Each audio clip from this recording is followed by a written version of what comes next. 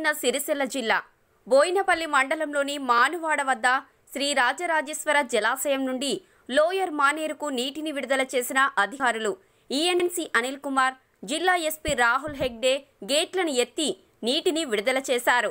ప్రస్తుత నీటి విలువ 15 టీఎంసీలు.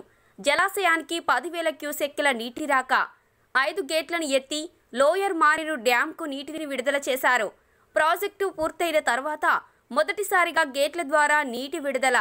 10,000 క్యూసెక్కుల ఇన్ఫ్లో జలాశయానికి ఉండగా 10,000 క్యూసెక్కుల నీటిని లోయర్ మానేరు